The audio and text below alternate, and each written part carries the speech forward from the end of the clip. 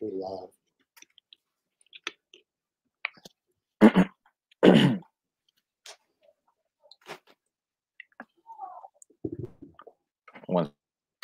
Oh, I gotta change the title. Slovakia. I thought I changed it. Why does it say untitled? Oh, I gotta change the title. Yeah, it's not showing. I thought I changed it.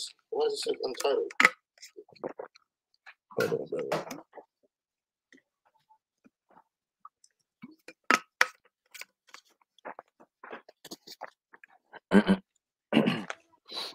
So you change this.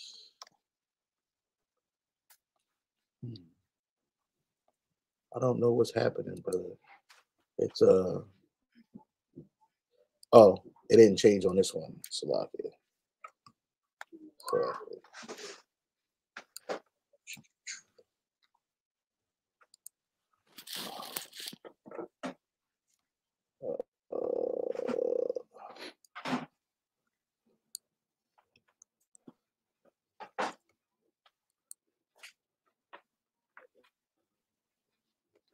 All right.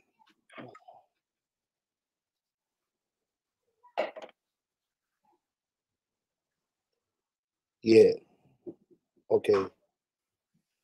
Go ahead and open us up, brother. Hey, Shalom Amakim. I want to start by giving all praise, honor, and glory to Yahweh, Bahashem Yahushai, Bahashem Rakakadash. Double honors to the apostles and elders at Great Mosul for teaching truth and for doing well.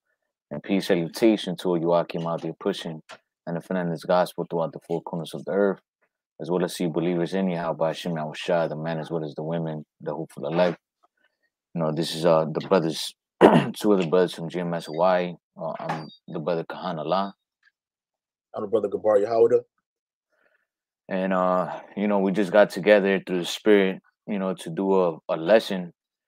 You know, as you can see in the title, it says the darkness of unbelief. You know, and as we were going into prior to starting the live lesson, you know, we were just talking about how our people really don't believe in Yahweh Hashem Yahushai as it is written. You know, they say that they love the Lord and that, you know, they'll do anything for the Lord, but they show the opposite, man.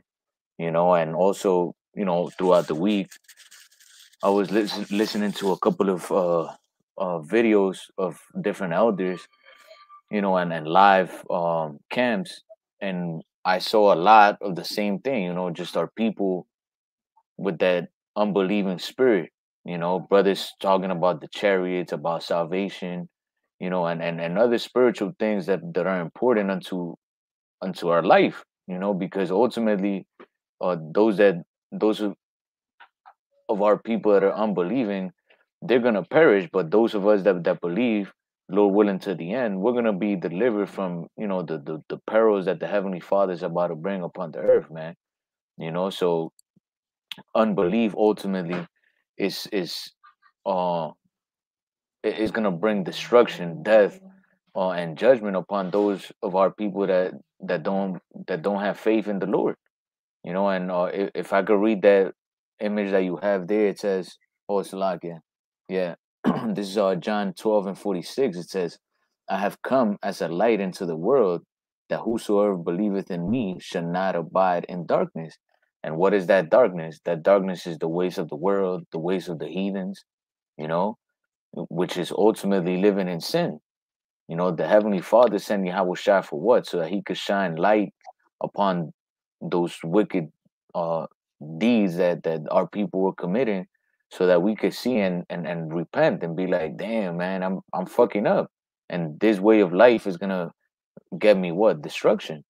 You know, but a lot of our people, you know, they, like the scriptures say, they love darkness rather than light, man. And I the got it. I darkness, got it. I'm about to bring it out. and that darkness of unbelief is again gonna lead you to be destroyed by the Heavenly Father, man. Con, that's right. This is the book of St. John, chapter 3, verse 16. For the Most High, Slakia. Yep, St. John chapter 3 verse 18. He that believeth on me is not condemned. Matter of fact, verse 17, for the Most High sent not his son into the world to condemn the world, but that the world through him might be saved. Right. So what does that mean? So the Lord didn't, Yahweh Bashim Yahushai, the Heavenly Father didn't send Yahweh Shai down here to condemn our people. Hold on, let me see what that word means. That word for condemn. That word for condemn is krino or krino, and it says to separate, to put asunder, to pick out, to choose, to approve. It says to condemn, to go to the law, right? To call into question, to judge, to determine. So the Heavenly Father didn't send Yahweh Shai into the world to judge it and to destroy it. And what world is that? The world of Israel. That word there for world there um, is cosmos, in which is an act of harmonious arrangement, a constitution, an order of government, which is us. We as the Israelites, that's what we're supposed to be. We're supposed to be the harmonious arrangement or constitution or order or government on the earth, in the universe, right? It's not talking about the circle of the earth, the inhabitants of the earth, the human family. Because if this place was really about a human family, we wouldn't be treated the way we treated. Shit, if this is a family, man, this is the worst. If this all the world is one family, this is the worst family to belong amongst, man. Because they treat us like the wicked stepchild, the evil stepchild, But it's talking about the Israelites, man. It's not talking about the whole world. And when you talk about the whole world, that's talking about the oikumene sense, which everybody. But this is not oikumene. This is cosmos, which we are that harmonious group, that government. It says probably based on komizo, which is the care or to take care, to provide, to carry, to bear, to receive, to obtain the promised blessing. Who was the promised blessing to? The Israelites, man. Israel. You can go to Isaiah 45 and 17. It tells you that we were what? A world without Israel shall be saved, world without end. Okay. So the Lord sent Yahweh, the Heavenly Father, who's the Lord on high. Then you have Yahweh Shah, who's also our Lord and Savior. The Most High sent not his son into the world or to amongst Israelites to condemn the world, to condemn the Israelites, but that the world through him might be saved. So you have to see Yahweh Shai as he is, which is the Messiah, the Savior of our nation. That's what his name ultimately means. But the only ones of the world that's going to see that is the Israelites. I'm sorry, is the elect of the Israelites. It says, verse 18, he that believeth on me is not condemned. Right. So if we believe on Yahweh Bashim Shai, if we believe on Yahweh Shai, we're not going to be condemned with this world, with the world of Israel, or with these Gentiles, with the world of the heathen. We're not going to be condemned with them. But he that believeth not is condemned already. Meaning, if you don't believe on Yahweh Bashim, if you don't believe Yahweh Shai or Yahweh Bashim Shai, as it is written, you're doomed. You're doomed to be destroyed. You're doomed to be judged. You're going to die in your sins. All right. That's what's going to happen, because he have not believed in the name of the only begotten Son of the Heavenly Father. Right. So you got to believe on a name of the only begotten Son of the Most High, which is Yahweh Shai. And this is the condemnation this is the condemnation. This is the judgment. Let me read that word for condemnation real quick, Salaki. That word for condemnation in the Greek is Salaki, brother. Yep. Again, it's creases, right? In the Greek, the word is creases, which is a separating asunder. A trial, judgment, a decision given concerning anything, especially justice and injustice, right or wrong. So he that don't believe on Yahweh Shai, you already judged. You already found guilty of you, and you're gonna die in your sins. It That's says, right. it says, I'm sorry, you got it, brother. No, You you gonna say got it. something, brother? Okay, it says, and this is the condemnation or the judgment, that light is coming to the world, and that light is Yahweh Shai. And men love darkness rather than light, because their deeds were evil. So the wicked of our people, you love darkness, you love that unbelief, You love to be in a spirit of unbelief because your deeds are evil. And you don't want your deeds to come to light. See, when you come to the light of Yahweh Bashem Yahweh Shai, you got to repent from that. So therefore, your sins are open. Your marks are seen, preferably by Yahweh Bashem Yahweh Shai. But he sees that you're in a repentant state, and with that being seen, guess what? The Lord's going to share that mercy. But men don't want, they don't want to come into the light of the truth of Yahweh Bashem Shai. Why? And men love darkness rather than light because their deeds were evil. For everyone that doeth evil hateth light. And that's the truth. And the priest, the brother's going into about unbelief. Our people are in the spirit of unbelief. They hate the light. They hate the light because they love doing evil. When what is the evil? Breaking the laws, such as commandments of Yahweh Bashem Shai openly in closed doors, loving to be in a spirit of sin and iniquity. You know, you're not complaining about the wickedness that's going on in this world. And it's we could be here all night going down a list of the things that are contrary to Yahweh Bashem Shai that are happening right here in front of us. You know, he says, "For everyone that doeth evil hateth light, neither cometh to the light, lest his deeds should be reproved." And reproof is corrected. And a lot of Jake, they don't want correction. That's why they want you to lie to them. They'd rather hear a lie. They'd rather hear smooth words. It says in the NLT, all who do evil hate the light and refuse to go near it for fear their sins will be exposed. And that's the problem. Jake, they're in that spirit of unbelief. One, the Lord gave you that spirit. He put that heavy spirit of unbelief on you. It ain't for everybody. But just because he put it on you, don't mean that he's not going to allow you to hear this word, to see this, the men speaking this word, but you just not going to accept it because of spirit of unbelief. Like the brother was bringing out, you got people that see chariots and then they're like, no, it ain't no chariot. That's some made up stuff. Or no, it's aliens in there. But all that shit you talking about, you learn from the, the most habitual liar on the planet Earth, Esau Edom, the so-called white man. You don't believe that I saw some shit. I don't know if I still got it. I think I shared the video on TikTok shared the video on WhatsApp from TikTok where this Jake was talking about the the Bible was written by Phoenicians. You know, straight up a straight spirit of unbelief, man. You know, but you got it, brother. No, yeah. Now, as you were reading, what was that? Saint John chapter Saint six John or chapter chapter 3. 3? Yeah, yeah, kind. Yeah. So Saint John it said that 3. what that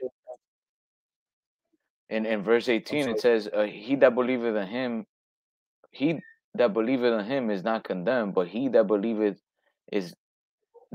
believeth not is condemned already, because he has not believed in the name of the only begotten Son." And as you were reading that, I was looking at Hebrews uh chapter 8, where it says that Yahweh Shai is the mediator of that new covenant. We were condemned before Yahweh Shai. We were condemned by by what? By the law.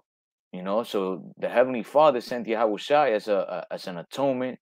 As a matter of fact, I have the definition here of mediator. It says mediator, a person who attempts to make people involved in a conflict come to an agreement, a go between. And then you have similar words, which out of these, well, it says arbitrator, negotiator, conciliator, which this is what Yahweh Shai is for us and the Heavenly Father. Man, we were in conflict with the Heavenly Father. Why? Because we sinned against Him. We broke the covenant that we made through sacrifice with the Heavenly Father, man. So we were pretty much uh dead. Our judgment was to what? To be destroyed by the Heavenly Father for breaking that covenant. But the Heavenly Father, through His mercies, through His great mercy, sent Yahweh Shai, that whosoever believed in Yahweh Shai, which is the word of the Most High, was to be forgiven of their sins, man. If they continued in this truth and believed, in what the Lord came to preach. which was what? To repent and believe that what? That the Heavenly Father was gonna reward us with what? With that, with salvation first and foremost, and the kingdom, immortality, all those things. If what? If we kept believing in him and doing the works, because our people stopped doing the righteous acts, stopped rehearsing the righteous acts, and we're doing wickedly, following after the heathens, following after their own mind. And Yahweh Shai came to what? To shine light upon those wicked deeds, man. And that's what our people hated, that Yahweh Shai came to reprove their actions, man, to correct them, to tell them, like, look, you're doing this out of hypocrisy. You're pretending that you love the Lord, and you're doing the opposite. And this is what's going on all over again today with Christianity, Catholicism, and even people that call themselves Israelites, and say they follow the law, and they're part of the 12 tribes. They're doing the same things, man. And when you're doing this, you're making that sacrifice that the Heavenly Father's Son did for us. You're making it uh, um in vain. I mean, you're making it seem like that sacrifice was in vain, because what? You're doing the same thing that the Lord doesn't want you to do. So let me read this in Hebrews 8. It says, Hebrews 8 and 6, but now he hath obtained a more excellent ministry, by how much also he is the mediator of a better covenant. So Yahweh Shai is the one that's intervening for us, making truces, or is the one that's, yeah, is that correct? Truces, or how do you I'm sorry, say that again. Yahweh Shai is the one What word? that's making he's the mediator. He's trying to make a truce between us and the Heavenly Father, Israel Yeah, and the Heavenly Father. It says, which was and established he's made upon better it's like con he's closed that breach between con. the children of Israel and the Most High, but it's only starting with the elect. That's right. Him shedding his blood on that cross, uh, brought the children of Israel back to the Most High through His Son. So through Yahweh Shai, what we're adopted again. You know, That's right. now it's playing out. We're in a time where it's playing out. We But made to sacrifice with the Salakia, Heavenly Father. Salakia, that sacrifice he made, it closed the breach that was there. It was a gap between us, between the Most High and us. And what was that gap? Our sin and our iniquity. And then That's by right. Yahweh Shai doing what he did, he closed it and brought us back together with the Most High. We're not perfect, so we have a mediator. We have to go to Yahweh through Yahweh Shai to get to the Most High, that he can deal with us. That's why everything we ask, believing in Yahweh Bashem Yahweh Shai, in the name of Yahweh Bashem Yahweh Shai, which is in the name of Yahweh, in the name of his only begotten Son, Yahweh Shai, then he can hear us. In the ancient world, the Most High dealt with us personally. He would get a prophet, raise a prophet up, and he would talk to us via the prophets. And then you had the priest, the high priest, when the temple was erected, he would go through these different rituals to cleanse himself, sacrifice, uh, ask for forgiveness of his sins first, and then for the sins of Israel. But we, through Yahweh Shai, he did that once when he sacrificed himself for us, for our sake. Okay, and in doing so, that brought us to that closed that breach that we had. I'm sorry, Salak, I didn't mean to be wrong with it, brother. You got it. No, no, no. You good? Yeah. So pretty much that if you look at it as a contract, the Heavenly Father made a contract, and Yahweh Shah was that assurance of that second covenant, and he did his part. He laid up his life for us, to receive repentance, forgiveness of sins, and now we, as as we're called, we ought to do our part, which is what? To believe unto the end, so that we could receive the reward of that covenant, which starts first and foremost with salvation. you know so when you are when you have unbelief in your heart, in your mind, you're rejecting that covenant. You know, you're rejecting the sacrifice that the Lord's Son did for us, man. And that's not a, you know, a light thing to do, man. You're rejecting you're rejecting the only opportunity that the Heavenly Father gave you to to come back to Him. You know, because you could only come to the Heavenly Father through Yahweh Shai. You know, and then Yep. some of these similar words that over here in unbelief that I found interesting. It says heathenism. You know, because what what do the heathens do? They believe in idols. They believe in anything but in the Heavenly Father. Why? Because it wasn't, first and foremost, wasn't given to them to believe in the Most High, and also because all they know is wickedness, man. You know, it says, "Oh, Yeah, they don't. They have godlessness."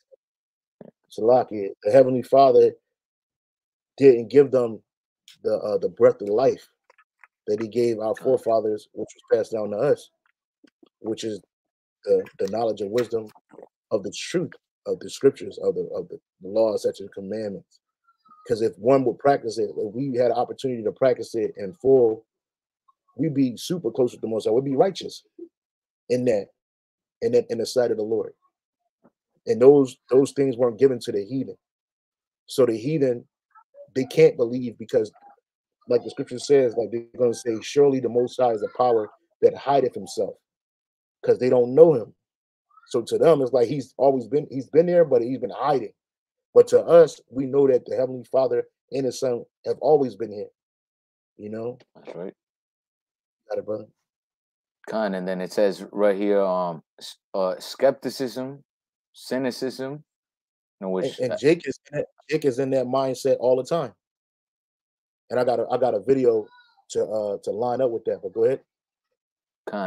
right here, the definition of skepticism. It says a skeptical attitude or doubt as to the truth of something.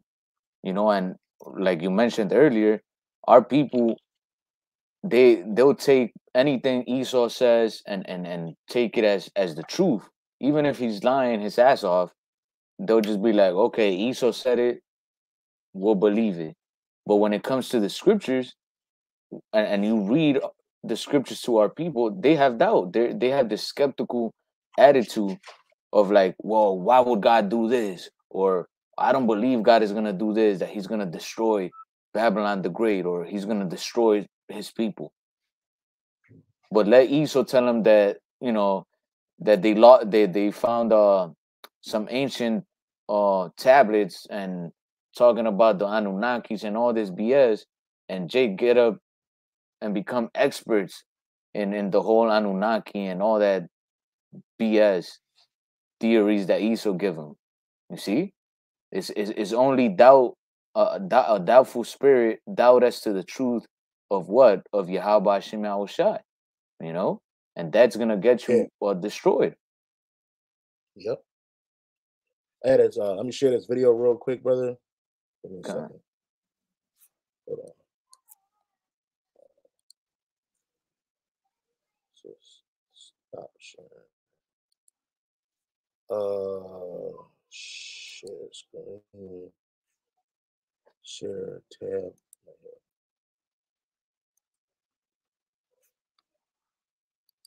You can see this right here. Let me know if you can Okay. hear it. Yeah. Sorry, say that again, brother. Nah, that's that Jake that I tell you that I hate. The one on the right, that motherfucker be talking Yeah, mad shit, thinking he's all fucking knowledgeable and shit. Fucking Jake, man. that nigga don't know shit, man. And he got those dead eyes. Nigga look like he just woke up. That nigga still asleep, man. Just like the nigga on the left. Okay. Like the nigga on the left. Let me play this. Who wrote the Bible? I've never gotten the right answer since I've asked that question. Every time I ask them face to face, who wrote the Bible? They don't have no idea. They start telling me the apostles' names, you know, Judas and John and all these. No, they wrote nothing. Those men were illiterate, man. They couldn't even read or write. They were illiterate people. The Bible was written from 100. And that's something that's because they say they're not well, they weren't well learned. That's why he assumes that they were illiterate, which they weren't. Like they just was just, first of all, our people have been documenting things since the beginning of our era, of our the Lord gave us understanding. It's just because, again, if you don't see the person sitting there doing something, he don't believe it. And then on top of that, the prophets had scribes. All the prophet had to do, matter of fact, Salakia, real quick.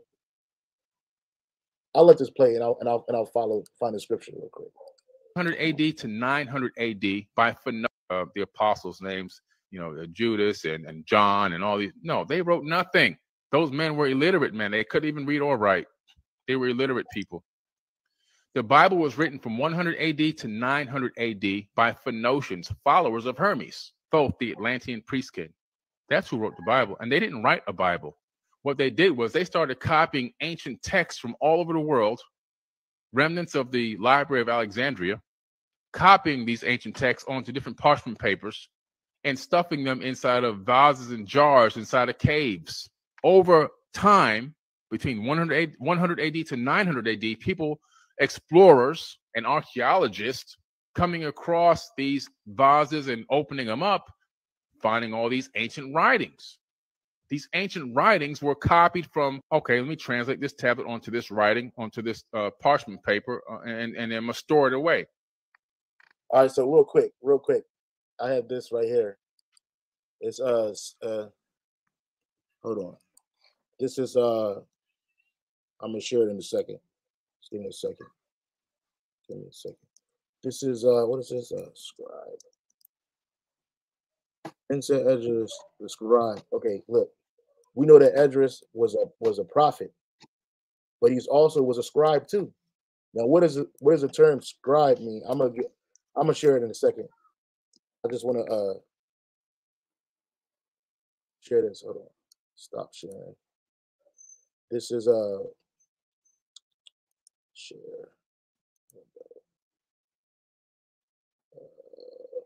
Right here. Check this out. So a scribe is a person who copies out documents, which is basically you write them out. It says especially one employed to do this before printing was invented. A secretary, a clerk, a transcriber, right? So this guy said that none of the, first of all, the Bible is inspired by the word of the Heavenly Father. He gives it to a man, and then the Lord has men write it down. And I was trying to find a precept where it said that Esdras, like Baruch and other scribes, wrote, I think it says daily. Let me see, Apocrypha. I remember it's a precept when a Baruch and others, hold on.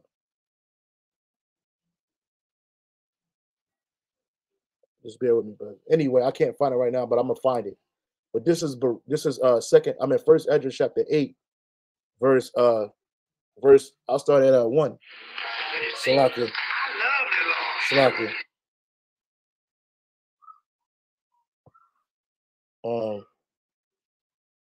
This is First Esdras chapter 8, verse 1.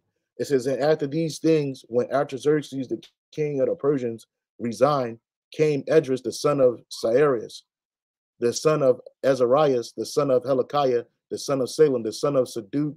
I'm going to just skip down, verse 3. This Esdras went up from Babylon as a scribe, and we're reading the book of Esdras, being very ready in the law of Moses that was given by the power or God of Israel. So, like I was saying earlier, the word of the Heavenly Father came by the word of the Most High, and men wrote it down. They jotted it down. They had to jot certain things down. Certain things were written down in the book. Well, it says it right here. Second Esdras chapter 15, verse 1. Behold, speak thou in the ears of my people the words of prophecy. Where do the words of prophecy come from? The Heavenly Father. And he gives it to his prophets, which I will put in thy mouth. See? So he put these words in our mouths. We don't just come up with this stuff. Me and his brother, we say this all the time. We didn't sit down and say, you know what? Sometimes, you read and you might pull a couple tabs, But a lot of these tabs, a lot of these scriptures that's coming out, is coming from the inspiration of the Most High. This is not our will, you know. So it says, "I will put it in thy mouth," saith the Lord. So the Lord put these words of prophecy in our mouth to what? To tell the Israelites and cause them to be written in paper, for they are faithful and true. So it's like you're a transcriber. Somebody speaking and you writing it down. Somebody's like,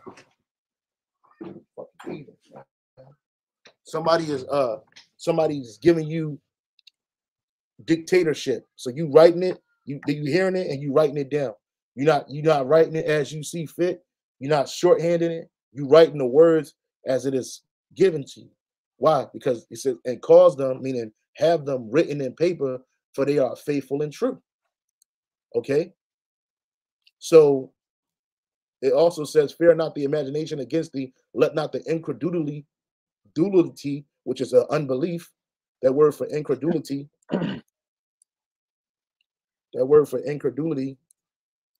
okay, is it says a state of being unwilling or unable to believe something. So the Lord said, "What? Don't let the inability of these Israelites that don't believe, don't let that trouble you.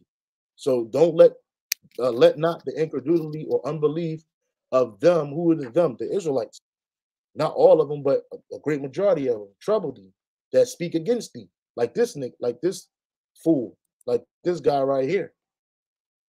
You know, you'll give these idols more credit than you would give Yahweh Bashim Yahushai. You give the heathen more credit than you give Yahweh Bashim Yahushai.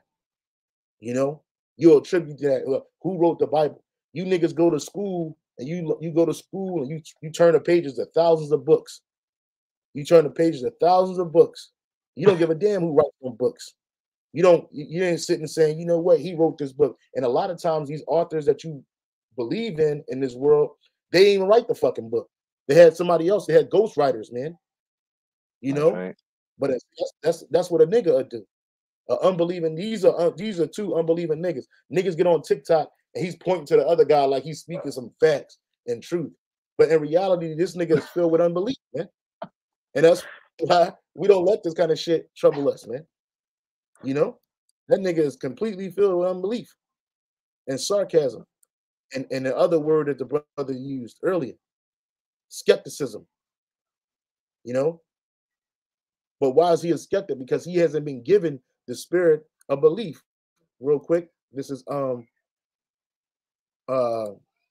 11:7. Romans 11:7.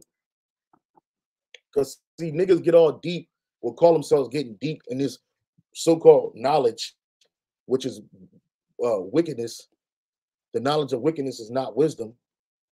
You know, Romans 11:7. What then Israel have not attained that which he seeketh for, but the election have obtained it, and the rest were blinded.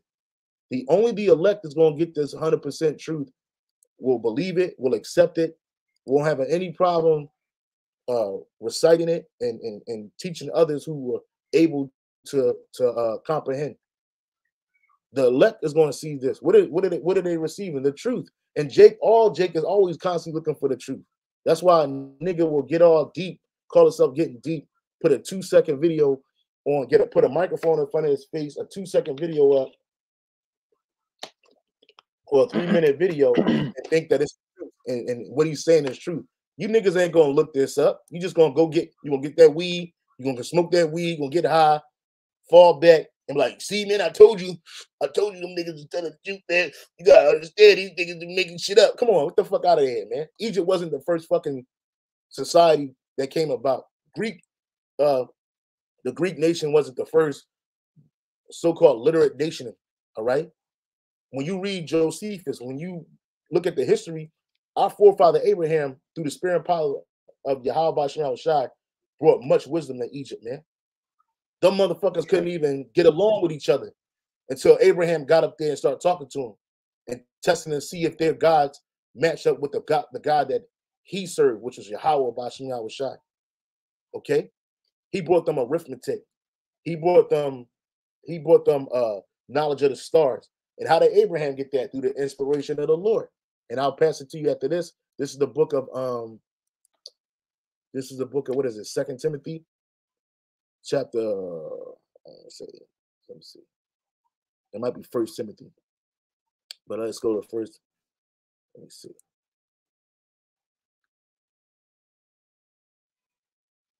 Yep, here it is right here. 2 Timothy 3:16. All scripture is given by inspiration of the Most High and is profitable for doctrine, for reproof, for correction, for instruction in righteousness. And not only does Esau hate instruction in righteousness, 2/3 of our people hate instruction in righteousness. Right here in the NLT, all scripture is inspired by the Most High and is useful to teach us what is true and to make us realize what is wrong in our lives. It corrects us when we are wrong and teaches us to do what is right. So how is this a plagiarized book? What other nations' books tell you what to do is right and correct you when you do something wrong? It don't matter if these nations came before us. Them niggas came with a lie. They didn't come with the truth. They didn't come with knowledge and wisdom and understanding. Okay, and what you think is knowledge and wisdom and understanding is not, which is basically that wickedness. Okay, I'm going back to this video real quick, and then I'll shoot it right back to you. This nigga is fucking crazy, man. And real quick, if Yeah. the apostles always say that these other philosophies and doctrines, man, they're like stagnant waters. Why? Because it doesn't lead you anywhere, man. And all that knowledge that this dude has, where is it gonna lead you? You're still gonna be destroyed, because at the end of the day, you're not bringing forth nothing that brings life, man. Everything this dude is saying is pretty much just like, oh yeah, everything that Esau, in layman's terms, everything that Esau is saying is the truth, and we just gotta keep living in this fucked up world. That's pretty much what you're saying, right? Yep. And that's what these gods want you to believe, these so-called gods, these idols, man. That you just gotta accept living in this fucked up world, and that's it. Death death is your rest. Well, once you die, then you get a reward and go to wherever the hell they believe they're gonna go into, and have an eternal rest, or have whatever it is that they're saying, which is retarded, man. You think Yep. the creator of everything, of the universe, meant for the world and his creation to be this fucked up? Hell no, man. What kind of almighty power is gonna create something to bring forth death and only death? You see? Yep. And the only book that gives you the answer to all the questions in life is the scriptures. The only thing is that it's being manipulated through by Esau to what? To confuse our people, man. Why is it that the holy scriptures is used everywhere and everything to inaugurate a precedent, to when there's times of trouble? Why is the Bible the number one selling book? Why is everybody referencing the Bible for knowledge, for everything, man? Because those words are like, you read earlier, the words are true, man. And it's just because you have a spirit of unbelief that you can't get it. Ultimately, the Lord put that spirit upon you, but that doesn't make the word of Yahweh Shema Shah without effect, man. Because at the end of the day, everything that was written in the scriptures is coming to pass. So how can you disprove that? And how come none of these other so-called religious experts and these people that focus in what's the religion of Egypt? I forgot the name. Bunch of religions in Egypt. Yeah, kind of all these religions. How come their gods aren't warning you about the destruction to come? The MOTB, all these plans that the elites have to control you. You see, because there's no wisdom in those things, man. Like the elder brought earlier, the knowledge of wickedness is not wisdom. Yep. Yeah, it says right here. I can't. I was trying to find this precept right here, but it says right here. Finally, there is a vision of restoration of scripture. God appears to Ezra in a bush and commands him to restore the law. Ezra gathers 5 scribes and begins to dictate. After 40 days, he has produced 94 books, the 24 books of the Hebrews Bible, and 70 secret works, which he is not to reveal to the masses. This division is omitted in the Latin translation in text. And that's what these Edomites do. They omit things. But it says, let me see. He took 5 scribes. I'm trying to find that precept because I've read it before. Let me see. 5 scribes. All right. And I can't, it says, it didn't show up. Let me hold on, Salaki. Maybe I can find it right here. But I was trying to find that precept. If brothers on the comment board could help out and try to find it. Let me see. Ezra gathers 5 scribes.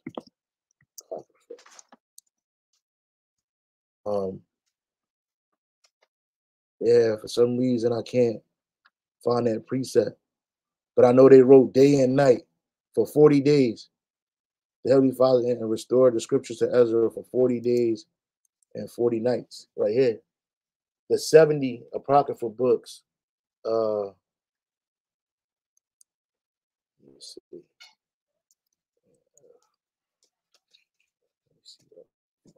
40.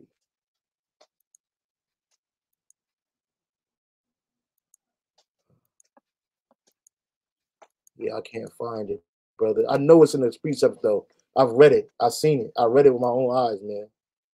Yeah, I know it's in Second Esdras. Maybe They said that 14. he wrote all night, all day, all night. They were writing. I cannot find it. I'm trying to find it because I know that's going to be super edifying to this lesson. Address, scribes,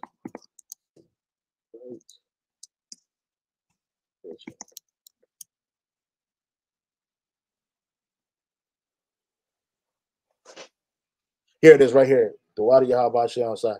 Second Esdras chapter 14, verse 24. Second Esdras chapter 14, verse 24. Right?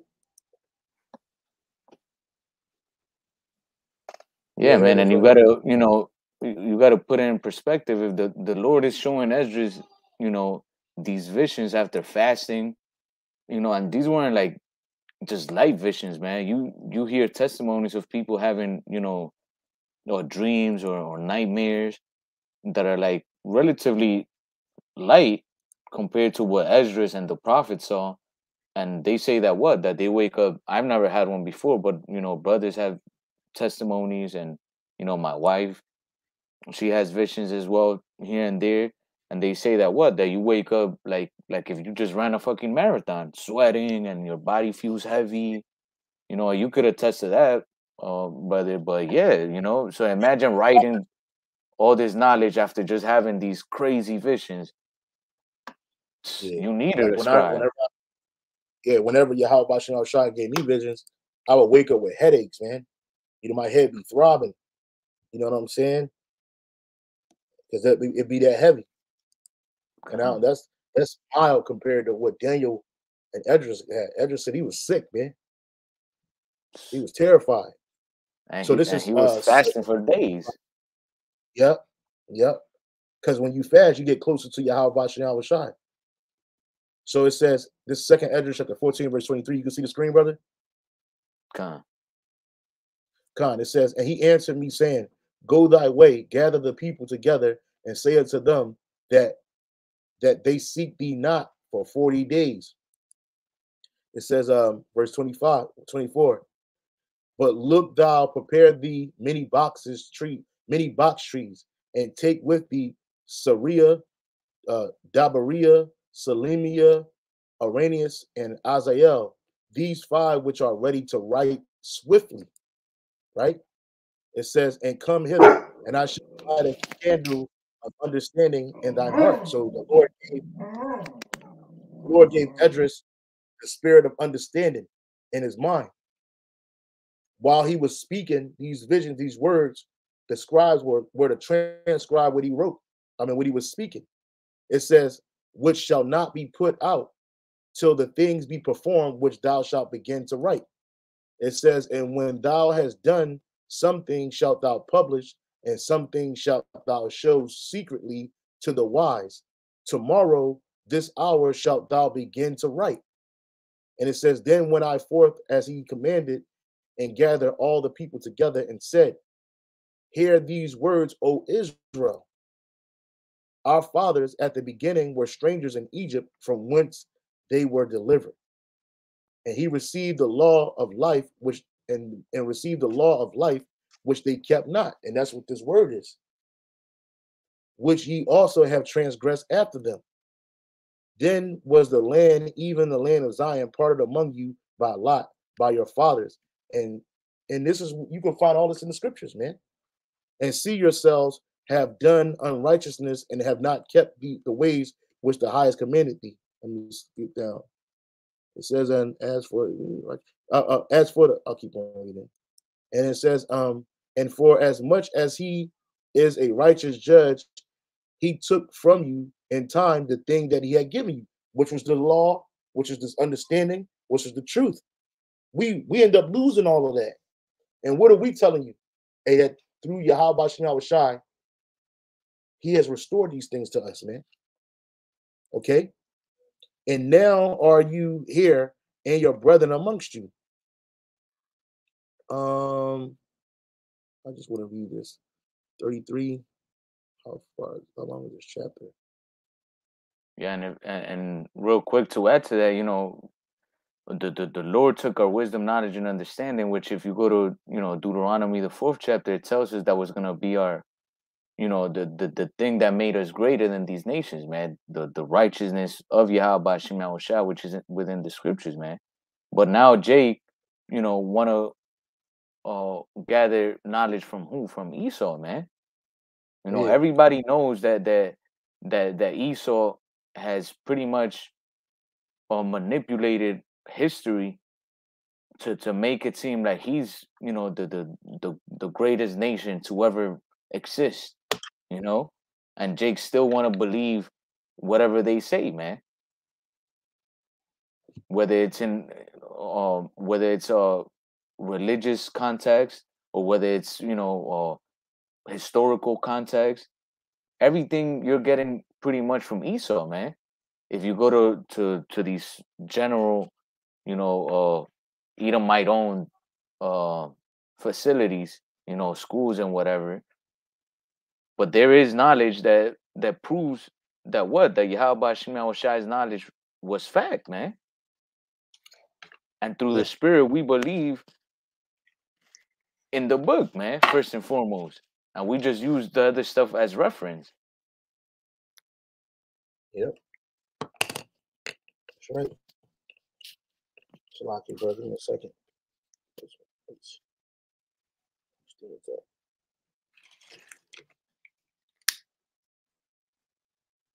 Yeah, man. So that spirit of unbelief, it ain't gonna do nothing but have you destroyed until you see it. Because see, some people gotta believe it to see it. But there's some people on the earth that don't have to believe it to see it. And that some people is the elect of Israel. And as you can see from that video, not all Israel is of the elect. That dude's an Israelite, but he's a non-believing Israelite. And then you got Israelites that know that they're Israelites and they still don't believe, you know? That's right. So it says, verse 34, therefore it be so that you shall do your own understanding and reform your hearts. Ye shall be kept alive, and after death ye shall obtain mercy. That's right. For after death shall the judgment come, when we shall live again, and then shall the names of the righteous, and then happen. It says, after death shall the judgment come, when we shall live again. And now we're in that lifetime now, and the judgment is coming. And then shall the names of the righteous be manifest, and the works of the ungodly shall be declared. And that's what's happening. All right. It says, verse 36, verse 36. I'm sorry, 35. For after death, I read this. Verse 36. Let no man therefore come unto me now, nor seek after me these 40 days. And it says, so I took the 5 men as he commanded me, and we went into the field and remained there. And he says, and the next day, behold, a voice called me, saying, Edris, open thy mouth and drink that I give thee to drink, which is what? That fountain of living water that Yahweh spoke about. The truth. Then opened out my mouth, and behold, he reached me a full cup, which was full of it as if it were with water, but the color of it was like fire, which is the word. And I took it and drank, and when I had drunk it of it, my heart uttered understanding. And that's what happened with us. And look, hey, that's 2nd Esdras 14 and 40, 144, man. It says, and I took it and drank, and when I had drunk it, my heart uttered understanding. Like the scripture says, eat the whole roll. Okay? You eat the whole roll, you accepting the whole roll. You know, you got Jake that want to eat part of the roll. You got Drake that want to drink the whole cup. I mean, drink some of the cup, but not all the cup. No, but you got to take the whole thing. And after you do that, you're going to what? You're going to utter understanding. And wisdom grew in my breast. My spirit strengthened my memory. So he started remembering things from the past. He started remembering things that the words that were being written to him. Like us. Like, you know, brother, sometimes you might be sitting out there and the precepts jump right in your head. Your memory is sharpened. You know? And my mouth was open and shut no more. The highest gave understanding unto the 5 men, and they wrote the wonderful visions of the night that were told, which they knew not, because they didn't have a vision. Esdras was having a vision, but he was speaking these words, and they understood what he was saying, and they wrote it down, which they knew. Jeremiah had a scribe, which is Baruch, which he has a book in the Bible too. It says which they and that were. It says the wonderful visions of the night that were told, which they knew not, and they sat 40 days, and they wrote in the day, and at night they ate bread. So they wrote all day, and at night they ate. So this guy, where's this nigga at? This nigga, he's talking foolishness, man. I see why the brother I hate this nigga, man. You know, because the nigga like this, he got to be taken out. But he's an example of a great number of our people. 2/3 of you Israelites are in the same spirit of unbelief. And you'll see some shit like this real quick, a 3-minute video, and then you'll think that it's a whole bunch of truth. And there's no truth to it. There's no truth to that shit. There's no truth to what that nigga was saying. This nigga he just speaking out of his heart. And his heart is wicked. Across these caves, remnants of the Library of Alexandria, copying these ancient texts. I've never gotten the right answer since I've asked that question. Every time I ask them face to face, who wrote the Bible? They don't have no idea. They start telling me the apostles' names, you know, Judas and John and all these. No, they wrote nothing. Those men were illiterate men. They couldn't even read or write. They were illiterate people. The Bible was written from 100 AD to 900 AD by Phoenicians, followers of Hermes. Both the. What? Are you serious? Are you fucking serious, man? Ain't no. Hey, the apostles, the prophets, the men of the Lord were not followers of fucking Hermes, man. And if they were, they repented from that and they started being followers of Yahweh Shai. Bible was written from these men that are written in his precepts feared Yahweh Shai, man. What, like the brother said earlier, what the fuck in Egyptology, that shit, that came from Esau, what in that tells you about what's happening in the future today? And what's going to happen, what's happening in the present now and what's going to happen in the future today, tomorrow. You know what I'm saying? Like nothing. That's right. AD and to real quick. Yeah. And Hermes, if you look at, you know, who Hermes is a god that supposedly, you know, stole you know, what was it? The fire from heaven or something like that. Let me see real quick. Or Hermes says, I'll share the tab. okay, so like, wait, I might. Share the tab.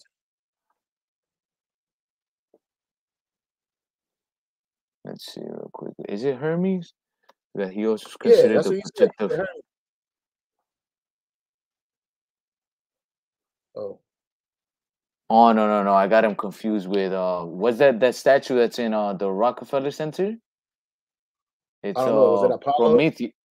No, Prometheus. I think that's who it is. All right, so like I confused the idol that they just mentioned. By Phoenicians, followers of Hermes, Thoth, the Atlantean priest king. That's who wrote the Bible. And they didn't write a Bible. What they did was they started copying ancient texts from all over the world, remnants of the Library of Alexandria, copying these ancient texts onto different parchment papers and stuffing them inside of vases and jars inside of caves. Over time, between 100 AD to 900 AD, people, explorers and archaeologists, coming across these vases and opening them up, finding all these ancient writings. These ancient writings were copied from, okay, let me translate this tablet onto this writing, onto this parchment paper, and then I'm going to store it away, right? They would study these things and read them inside of caves in the middle of the night and stuff like that. And the proof is in the pudding. How you know that, nigga? Was you there? Was you there? This nigga just talking, bro. And that's why 2/3 of you niggas and niggas will be destroyed, man. Everything that come out of this dude's mouth is nothing but nonsense, man. But like the Lord said, let not the incredulity of dumb trouble you, man. Don't let it bother you that these niggas are fucking simple. And like the scripture says, the simple believe every word, but the prudent search out all things, man. Roughly paraphrasing, man. Don't let these niggas. What the fuck is this nigga talking about? A whole bunch of nothing, man. You know, a whole bunch of absolute nothing. Where ask this nigga where he learned this bullshit at? Oh, I read books, I read texts. You go, you look at the fucking what's that, the Book of the Dead, or that shit that these people believe in, them Egyptologists believe in, Egyptians believed in. They didn't believe in Yahweh Bashim Mashah, but they knew him. You know when they did believe? When he brought that wrath upon their ass. And even Pharaoh asked Moses to say a prayer for him, to put in a good word for him. You know, what's that dude? Epiphanes the Fourth. What was his name? Antiochus or Antiochus Epiphanes the Fourth. He didn't believe on the Most High until he got sick, and then he said he wanted to try to convert and be a Jew, and the Lord ain't show him no mercy, man. Just like he killed Pharaoh, he destroyed Esau. I mean, well, he is an Edomite. Just like he killed Pharaoh, he killed Antiochus Epiphanes the Fourth, man. You know, you see a nigga like him want to rock you back to sleep, back to Egypt land. Niggas got a love affair with Egypt because Esau taught you that. Yeah, what? Franz, Boaz, people like that. You know, taught you about Egypt, and now all of a sudden you niggas are super deep. All of a sudden the Bible was never stolen from no man. Okay? No heathen nation. Hell no. Like the scripture says right here in what is it? First Peter's, I think it's First Peter's 1 and 21. Or 1 and 20.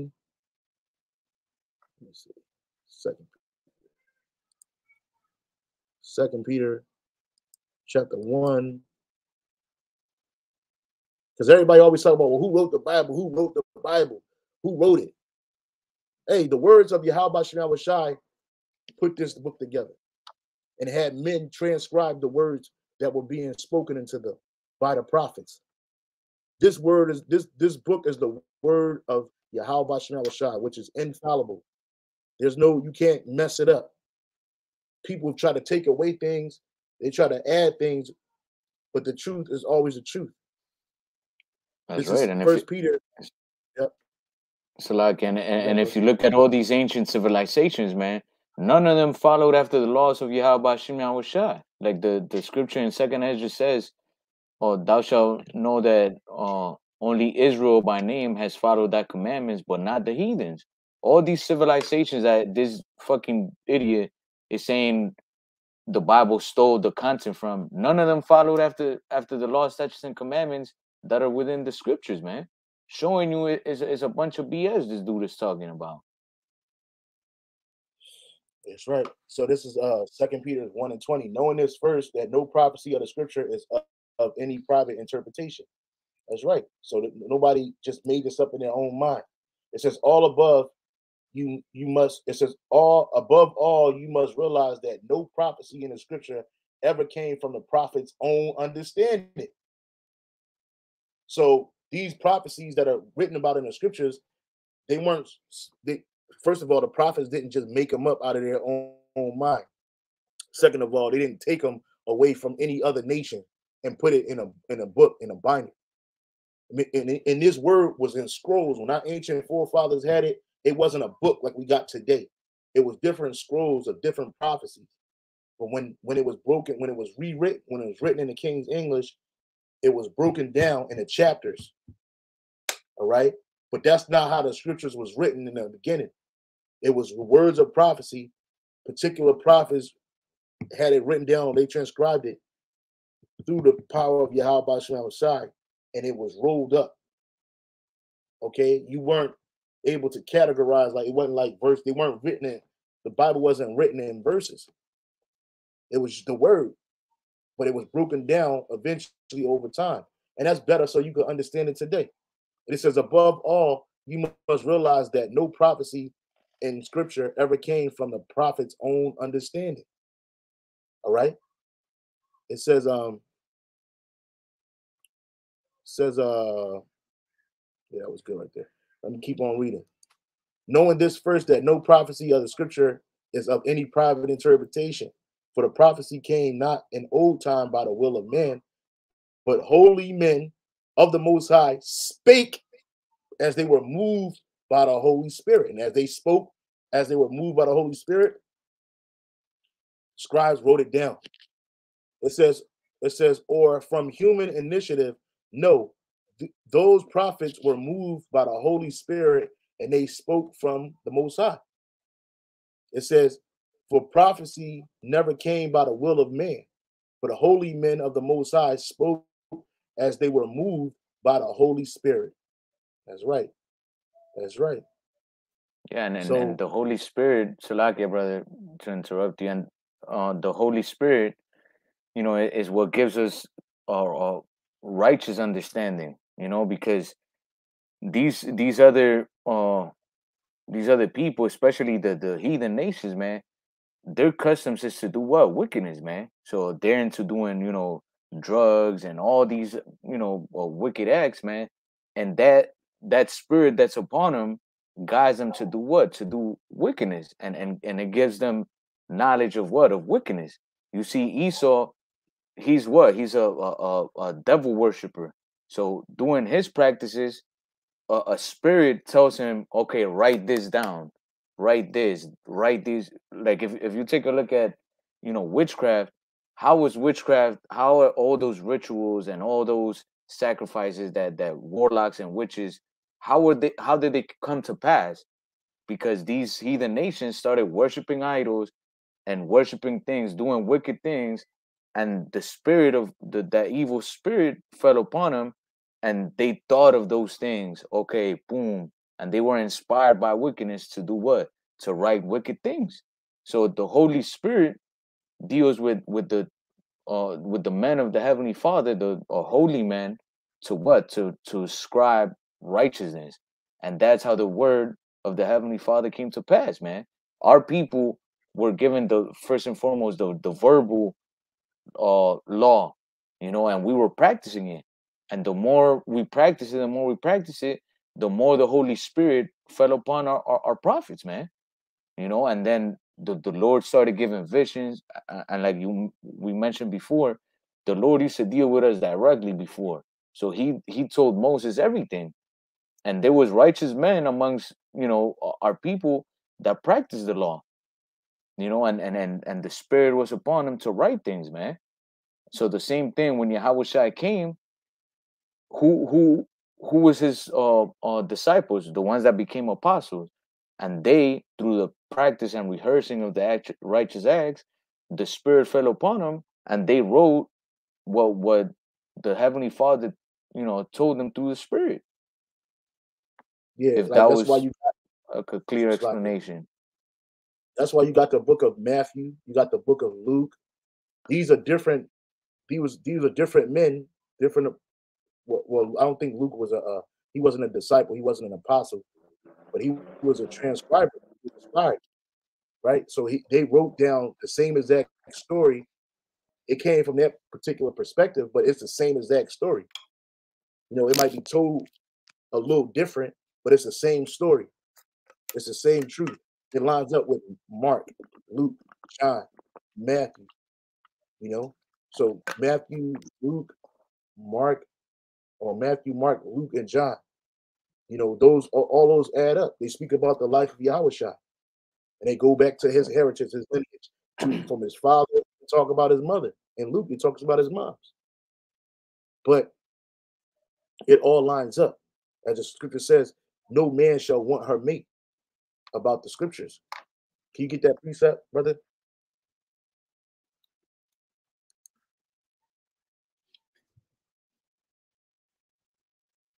This is the book of Isaiah 34:16. It says, "Seek ye out of the book of the Lord and read, no one of these shall fail, none shall want her mate, for my And what mouth it hath commanded, and his spirit it hath gathered them." can you get it in the NLT?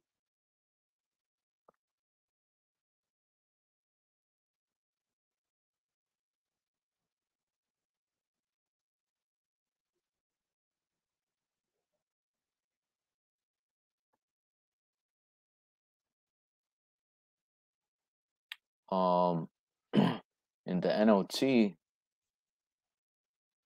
all right. Isaiah 34:16 NLT, it says, "Search the book of the Lord and see what he will do. No one of these birds and animals will be missing, and none will lack a mate, for the Lord has promised this, his spirit will make it all come true." Go up. Go all the way back up to the top.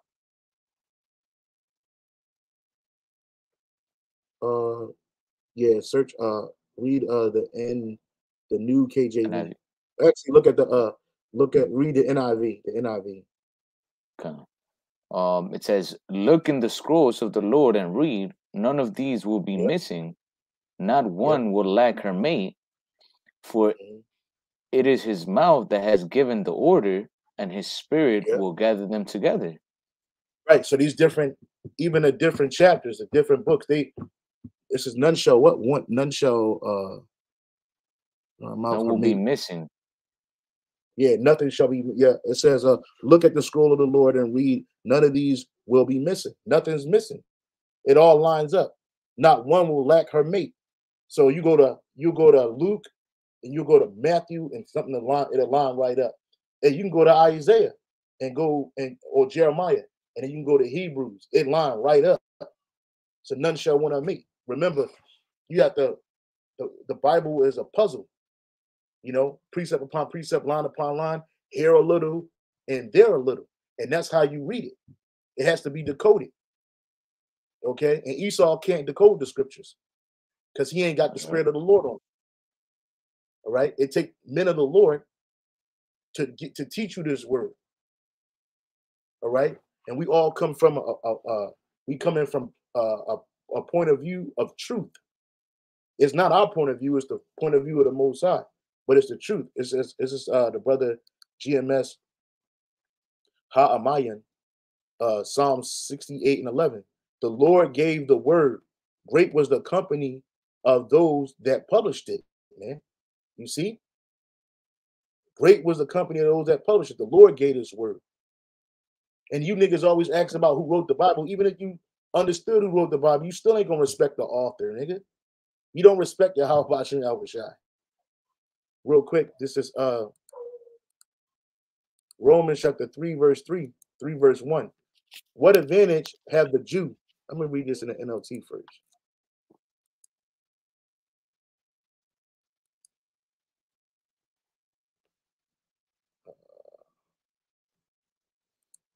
Yeah, and Romans, ultimately that's Jake not having fear of the Most High because you know they believe Esau. Why? Because Esau's ruling this world. So going against Esau means that what? That pretty much, hey, you can't be part of the society, man. You know. yep. So they just repeat everything that Esau says to be so called uh like he said literate in this world and be somebody in this world. Because Yeah, in and what you reality, I'm sorry.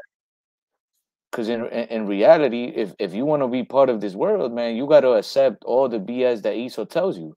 You got to believe in evolution. You got to believe in the wicked laws and the wicked history Esau has is trying to teach you, and then you become a somebody. Once you get a master, a master or a master or PhD, whatever, you Bachelor, a master's degree, a PhD. yeah, you got to do what? You got to sign, a pact, do a pledge to a fucking idol. You see? Yeah, that's right. There's Romans 3 and 1 in the NLT. Then what's the advantage? Then what's the advantage of being a Jew? Is there any value in the ceremony of circumcision? Yes, there are great benefits. First of all, the Jews were entrusted with the whole revelation of the Most High. True, some of them were unfaithful, but just because they were unfaithful, does that mean that the Most High will be unfaithful? Of course not. Even if everyone else is a liar, the Heavenly Father is true. As the scriptures say about him, you will be proved right in what you say, and you will win your case in court. All right. Going back to the KJV, and the KJV, yep, Romans chapter 3, and the KJV, it says, what advantage then have the Jews, or what profit is there of circumcision? Much every way, chiefly because that unto them were committed the oracles of the Most High, which is the precepts, the truth, the knowledge, the laws, the statutes, commandments, all of that, the prophets. For what if some did not believe? Shall their unbelief make the faith of the Most High without effect? The Heavenly Father forbid. Yea, let the Most High be true, but every man a liar, as it is written, that thou mayest be justified in thy sayings, and mightest overcome when thou art judged. Right. And we are in court right now. Everybody's in court right now. Okay.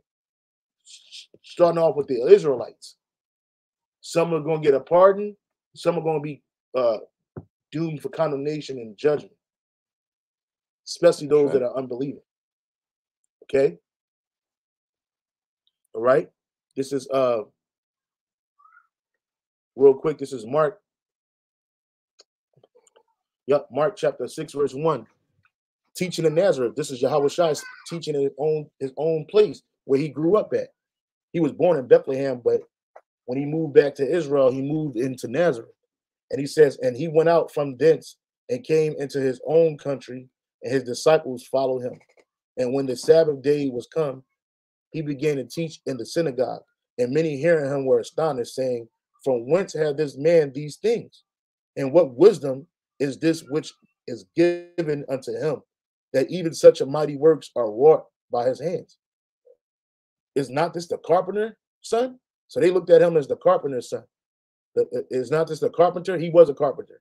They knew him as a carpenter when he was living in Nazareth, man, before he went onto his ministry. He said, is not this the carpenter, the son of Mary, the brother of James and Joseph, and of Judah and Simon?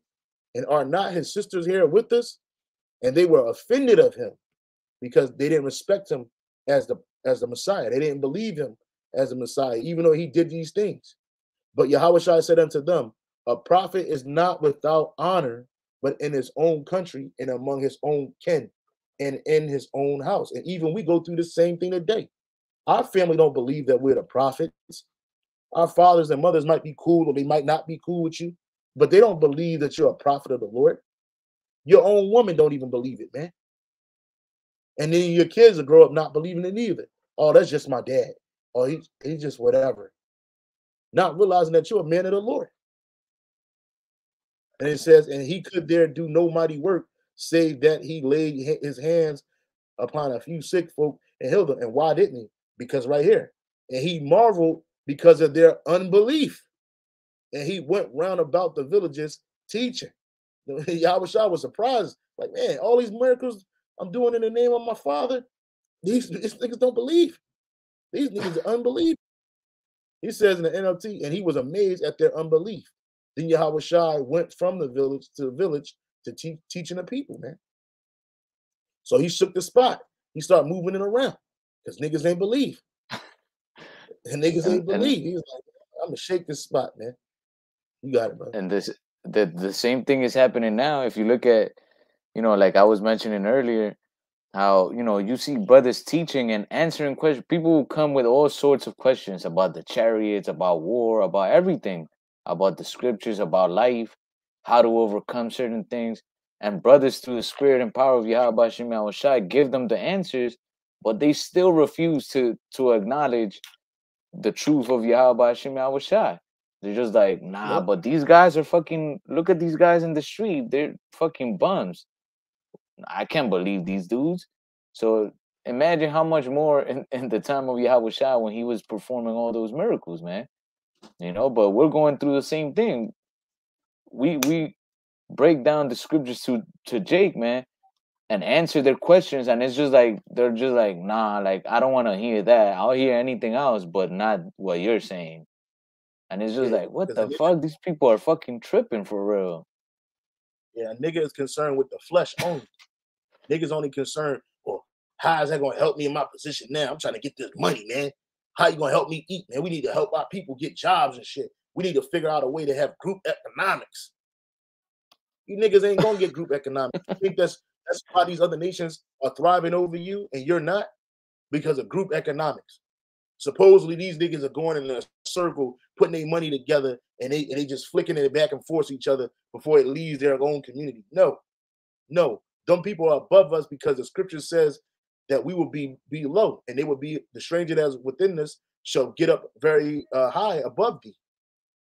He shall be the head, and you gonna be the tail. And that's why you see in every stratus of society where so-called Negroes, Latinos, and Native Americans are, or people that come forth from us through their father's lineage, you're catching the ass into everything, man. Everybody's a fucking guru. I'm gonna tell you how to make $50,000 in 30 days. No, you not. I skip by all that shit. I don't even want to hear that shit, bro. Because it's cat. If that was the case, you niggas wouldn't be telling nobody. Niggas are stingy. You know what I'm saying? But the truth of the matter is, like this brother had posted 12 tribes of Israel. But this is the most effective way to destroy people is to deny and obliterate their own understanding of their history. That's why you got this fake history. You got Egyptology. You got African history. You got all this fucking bullshit. They feed you that shit down your throat. But that's how they destroy you. We're mainly giving you those delusions and lies, man. So yeah, that's all I had, brother. I have real quick. Well, I'll read up. This is 2 Thessalonians 2:8. It says, and then shall that wicked be revealed, whom the Lord shall consume with the spirit of his mouth, and shall destroy with the brightness of his coming. Which this is speaking about, Esau, and Esau is one of the main contributors to the unbelief of our people, man, because he's the one feeding you all these lies, man. And the Lord's he's revealing him through the spirit and power of through his spirit and power by the word, man, through the prophets. It says, even him whose coming is after the working of Satan with all power and sign and lying wonders, and with all deceivableness of unrighteousness in them that perish, because they receive not the love of the truth, that they might be saved. And that's the 2/3 of our people, man. They believe everything that Esau says, but they don't believe the truth, which is the only thing that's given to you for life, man. Everything that Esau is teaching you and the heathens is for your own destruction, man. But here comes the Lord through his prophets giving you wisdom, knowledge, and understanding, a chance of repentance, but you don't want it, man. You know, you have that unbelieving spirit, that doubtful, skeptic spirit on you, man. It says, and for this cause the Most High shall send them strong delusions that they should believe a lie. So because of your unbelief, because of your doubtful spirit, man, the Lord put those strong delusions upon you. And that dude that, you know, that the elder put up on the screen earlier on that video, man, that motherfucker has many strong delusions. And a lot of our majority of our people have the same thing, whether it's Christianity, Catholicism, Islam, whatever it is that they following. You know, the Lord put that spirit on you because why? Because ultimately you don't believe in the Lord, man. It says that they all might be damned who believe not the truth, but had pleasure in unrighteousness. And like we started off the lesson, you know, we were going into what that the Lord came to shine light upon the deeds of our people, man, which were unrighteous. And our people, you know, take pleasure in that. They like you know, being idolaters. They like committing adultery. They like being thieves, murderers, liars, because it seems like this world rewards them for that. So they like it, man, and that's why they don't turn to Yahweh Shem Yahushua. You know, Yes, I the had wicked prosper. The wicked prosper in this world, man. When that's you see right, the wicked prosper, you think that they're doing the right thing, but you don't know they're being set up for a sword slaughter. Go ahead, brother. that's right. I had this is in Hebrews, the third chapter. It says the peril of unbelief. It says, "Take heed, brethren, lest there be in any of you an evil heart of unbelief." So an evil mind of unbelief in departing from the living power, which that's that spirit that the 2/3 of our people have. It says, but exhort one another daily while it is called today, lest any of you be hardened through the deceitfulness of sin. And this is what has happened to our people, man. Your minds have been hardened by the deceitfulness of sin, which is what that the the BS that all these idols and religions give you, man. That God loves you no matter what, come as you are. All that stuff is the deceitfulness of sin, man. They give you these religions that don't hold you accountable for none of your actions, man. It's just, oh yeah, do whatever you want. There's no consequences. God is never gonna judge the world. Everything is fine, you know? And since you people love darkness rather than light, you accept these as truth. But when the truth comes and tells you that you are responsible for your actions, that you have to pay for for whatever it is that you do, then you reject it. Why? Because that light is being shined upon you, man.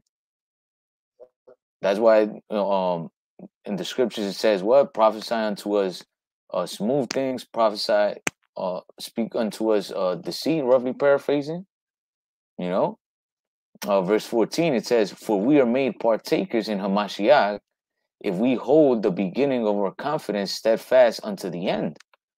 While it is what it is said, today, if ye will hear his voice, harden not your hearts as in the provocation. So we're supposed to what? To lean unto the Lord, man. To what? To receive salvation, to receive a pardon of our sins. For some, when we had heard, did provoke, howbeit not all that came out of Egypt by Moses, but with him, but with whom was he grieved 40 years with the unbelieving of our people, man. The all those that were murmuring and speaking against Yahweh Shema Shai, the Lord was, you know, grieved at those people, man. And what did he do? He destroyed them. And likewise, Yep. this go round, what's gonna happen with the unbelievers of our people, man? You're gonna be destroyed. Because here you go, the Lord delivered us from a great captivity, and you know, you had to go through a little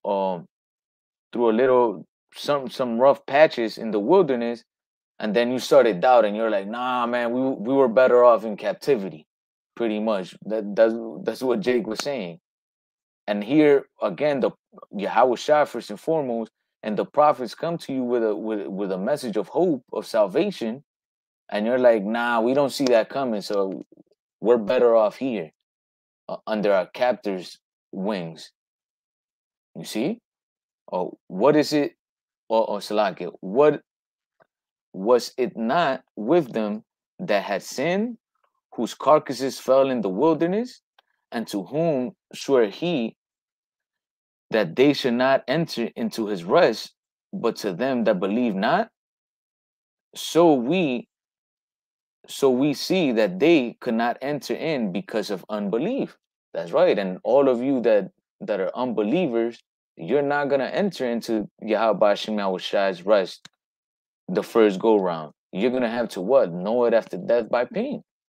And that's part of the darkness of the unbelief, man. You could believe in any religion, any philosophy, but guess what? The word of Yahweh Shema Shai is still gonna come to pass, man. That great day of judgment is coming. And none of those things are gonna deliver you at the end of it all. So either you repent and come back to your power, or you're gonna die in your unfaithfulness, man. You're gonna die in your sins. That's right. That's right. And it's not given to everybody to believe.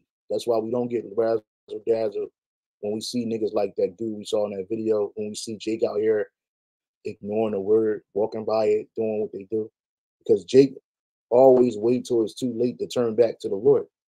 That's why the scripture says, "Seek the Lord while he's able to be found." And he's not found in these churches, synagogues of Satan that they have here.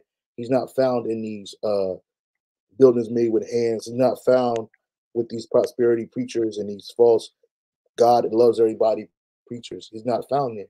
He's found right there on the highways and hedges, starting with the apostles and the bishop elders of Great Millstone and the brothers on down, teaching the same doctrine of 100% truth. Not everybody that says they're a prophet is a prophet.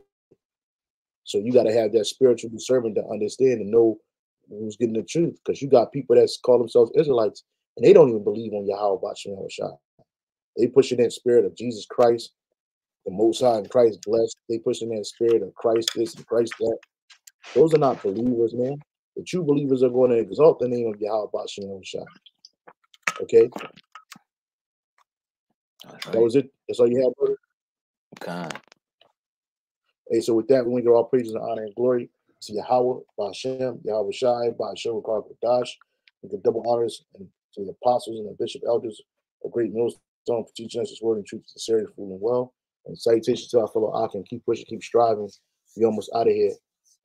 Hey, Shalom. Lord willing, next week we'll have a brother Aria all with us, and he'll be leading a lesson. So be on the lookout for that. And so that would say Shalom. On to the next. Hey, Shalom.